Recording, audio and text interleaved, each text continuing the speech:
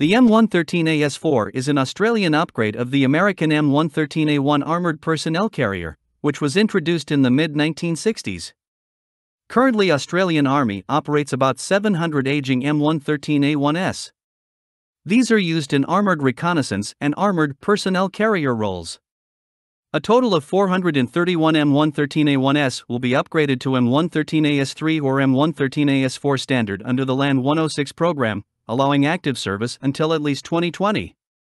First initial production vehicles were delivered in 2007.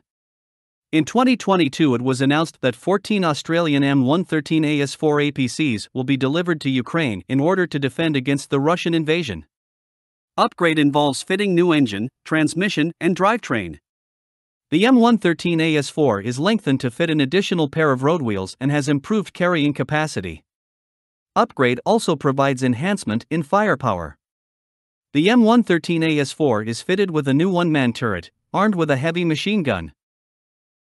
It is worth mentioning that Australian Army uses armoured personnel carriers for light infantry fire support. Protection of the upgraded APC was enhanced by add-on ceramic armour tiles. Hull was reinforced for additional protection against landmines and IED blasts. Interior was fitted with spall liner. Vehicle's hull provides protection against up to 14.5 mm rounds. Interior of the stretched APC was also improved, as well as habitability for the passengers.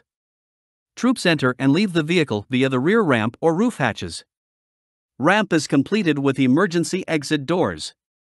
This armored personnel carrier is powered by an MTU 6V199TE turbocharged diesel engine, developing 350 horsepower.